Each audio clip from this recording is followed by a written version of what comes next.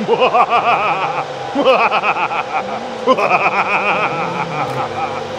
to the data center.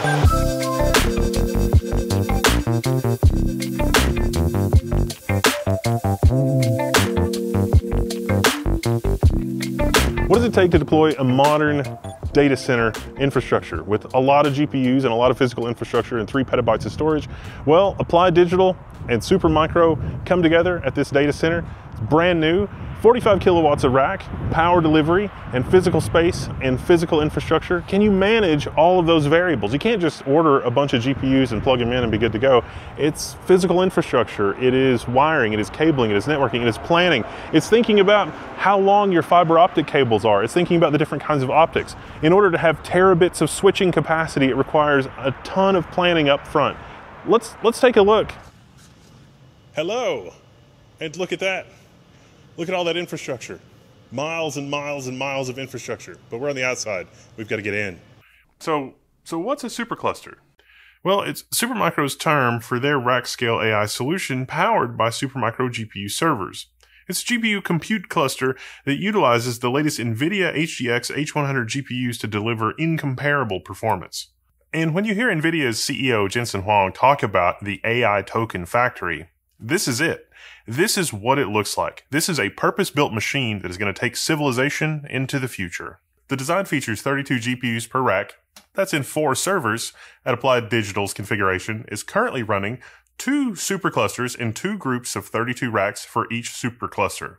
In other words, there are 256 NVIDIA GPUs here, online and operational, with another 128 NVIDIA GPUs planned. And look at the elegance of each one of these Supermicro systems. This implementation of NVIDIA's HGX is purpose-built for AI and high-performance computing. Each of the 4 Supermicro systems per rack has 8 Hopper SXMs on a fully connected NVLink mesh on the baseboard shown here. And each GPU has a dedicated NVIDIA ConnectX networking card to connect to the HGX GPU fabric. The MCIO connectors that you see here provide direct CPU PCIe connections. So you've got 2 high-performance Xeons in each one of these chassis. The processing capability ties the NVIDIA GPU baseboard, the NVLink connections and the ConnectX networking and the local storage and all of that to the rest of the GPU fabric at maximum speed. But that's not all you have to worry about with a solution like this. It really starts with the data center and the physical infrastructure. This is brand new construction designed for state-of-the-art deployments like this. But I want you to notice, there is no raised floor here. It's just concrete. It's relatively traditional construction. And this is just one section of this massive data center building, but it has enough capacity for at least 3 of these state-of-the-art deployments. We've already got 3 megawatts online for these 2 superclusters and the storage subsystem, and this area is already set up to support another 2 megawatts.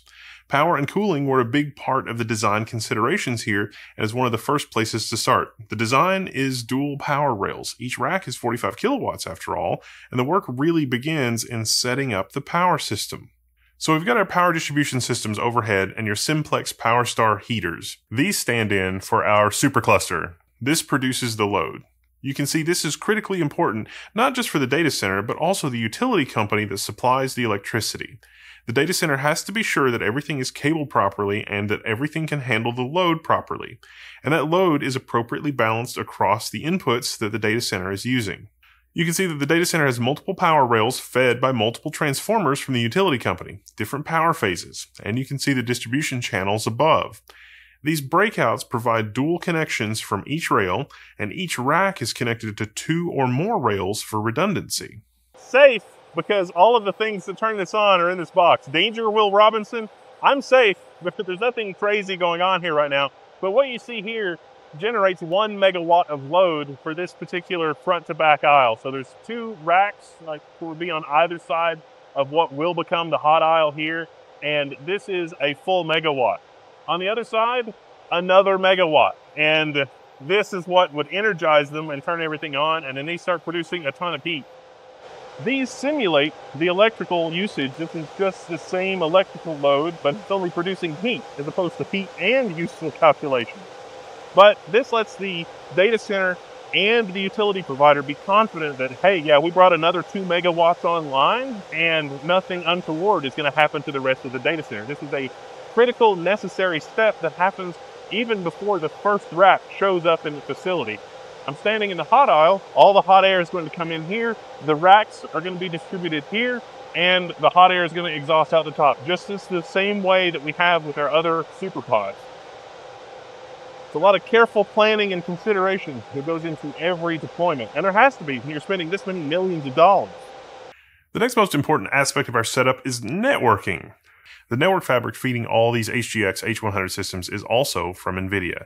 400 and 800 gigabit NVIDIA ConnectX networking cards create a fully connected mesh that ensures every NVIDIA GPU has reliable low latency access to every other GPU in the cluster.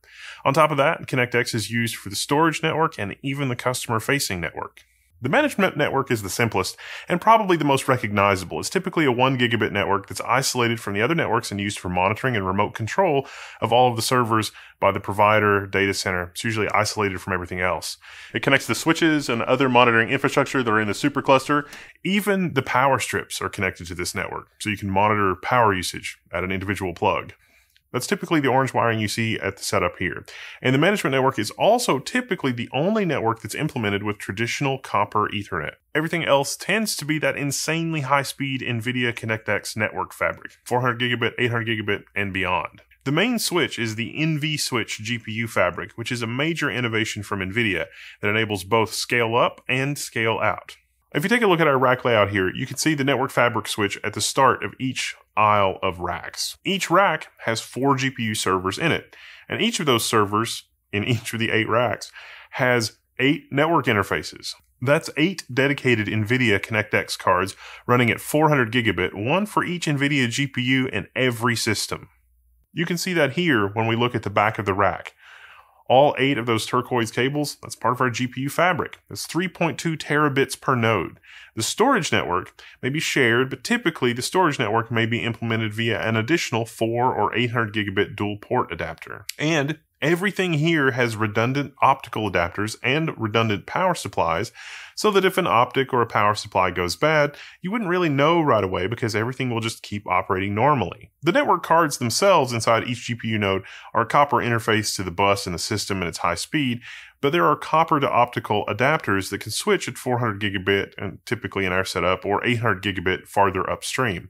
That's what these optical adapters are into the turquoise cables. All the turquoise cables, those are all optical cables. So those fiber optic networks are running on the turquoise cables pretty much everywhere you see them at this facility. Notice also the number of fiber optic connections coming out of the top of each rack too. That helps provide the fully connected mesh to groups of servers in the other aisles. The wiring here comes out of the top of the racks and goes directly into the overhead wiring trays. This is a literal information superhighway that connects to the other nodes in the supercluster. Remember that even with all of this, we've still only got 256 GPUs in just what you see here. And there's 2,048 GPUs in our 2 superclusters. My name is Rich Akey. I am a senior HPC engineer. It's my job to make sure all the cables work. They all go in the right place. We have power and cooling. That's what I do. When I first hired on, the architect had planned things out with two cages separated by about 50 meters, which meant the equipment was about 75 meters apart. That was going to cost us about $1.5 million in extra cabling and optics. So when I first started, we moved our core racks to the side of a cage to get everything within 50 meters. Because if you go from 50 meters to 51 meters, you go from MPO cables to single channel cables, and the price doubles roughly. And it's 1,024 cables between each pod. So that pod had 3,096 cables, fiber optic cables and optics, just to intercommunicate between the pods. So $1.5 million roughly was saved. And finally, the purple wiring that you see here, that's the external network. That's typically used by the client or customer to load jobs, collect process data, and actually use the systems. We'll talk about the software side of that and what that looks like in just a bit. Well, okay, that's the GPU fabric, but what about the storage? How does storage work? Here's our storage pod. This platform is over 3 petabytes of extremely low latency flash memory. Every GPU node in the cluster also has a lot of local storage, but feeding data to a cluster this powerful demands the highest performance storage network. Every storage node interface in this fabric is at 800 gigabit, and the storage pool runs the Weka data platform. This is one of the highest performance data fabrics available today, and they tell me everything is end-to-end RDMA. It's not just about high throughput. This architecture affords the lowest possible latency and information storage retrieval. Whatever the cluster demands to not only keep all those GPUs fed, but to also capture the work product from the job and prepare it for retrieval. That's what this storage fabric architecture is all about. But to see all this come together, we need to look at this from the software side of things. What does it look like on the network? As these are all flash, this is dual 400 gig connections from each node. So this is quite the storage fabric. And of course the Weka platform to make that go fast. This is what a graph looks like from the network utilization standpoint. 12 terabits per second. This is an inferencing training run, I guess, that is going on right now, and 12 terabits of switching capacity. You really do use it when you're running that kind of a workload. It slowed down a little bit the last few hours, but over the last 2 days, you can see that every time it hits a checkpoint, that things wait a second for the checkpoint to go on, and then the job resumes. And 12 terabits, you know, just casually, it's fine. Peaking toward 20 terabit on the InfiniBand network for training and everything. You can sort of see the log here, 419. We really peaked here, 17.5 terabits, just under. That is a serious amount of network connectivity in this supercluster. From 12 to 20 terabits, that means overall our job was being loaded to the GPU servers at nearly 2 terabytes per second. That's fast. You might be wondering, well, okay, what's the control and orchestration method here? So ironically, one of the things we do is we use Proxmox, Kubernetes, Slurm. We use the tools that fit the needs for the customer. Proxmox? Yeah, Proxmox. Proxmox helps manage a cluster of this scale, no problem, by hosting all of the VMs and containers necessary to wrangle all of the hardware. And Proxmox is not running on our GPU nodes. It's really just playing an orchestration role here. Right now, Proxmox is our go-to for virtualization. We have a little cloud put together for that. We use it mainly for things like authentication, monitoring tools, DNS, yeah. So this is a map of the network logically. We're going to take a look at it physically, but this is the logical layout. And every single black line here is a fiber optic cable. And that is what is out on the floor. I spy the 2U Weka nodes. There's a lot of them, and there's a lot of fiber optic connectivity. And we can see that in the racks. We can see that in the hot end of the racks. The combination of open source software and software like Weka plus NVIDIA's software really comes together to build a truly serviceable software platform for building whatever you want. But the hardware serviceability is also key here. Our network map and monitoring software is logged into each and every thing on our Ethernet fabric. Everything that I've shown, got a bad power supply, we'll see it in red. Bad optic, we'll see that too in the monitoring dashboard. So I'm going to play the role of Chaos Monkey now that this is operational. I've unplugged this, and so there's an alert that's going to appear on somebody's dashboard, a blinking red LED, and somebody's going to have to walk down the hallway and investigate the blinking red LED. It's pretty awesome, really, that somebody gets an alert. And, oh, hello, how's it going? Yeah, well, I mean, we're just doing a test for the video, you know. There we go. Yeah. Alrighty, thank you. Everything here is about serviceability. You might not realize, but Supermicro ships these racks fully pre-configured and ready for cabling.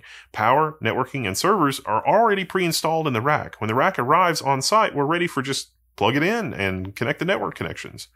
To be sure, the networking isn't trivial, but doing it this way dramatically shortens the turnup time for a cluster like this. And when there are issues, the monitoring software and the hardware features make the serviceability second to none. It is easy for technicians to pull a chassis and swap CPU components, GPU components, networking components, all the complicated stuff, as well as the easy stuff like swapping a power supply or a bad optic module. So what's some of the jobs that are actually running on this cluster? Well, when I was peeking behind the curtain here, one of the jobs running was a diabetes research application. They're doing protein folding and biological research into type 1 diabetes.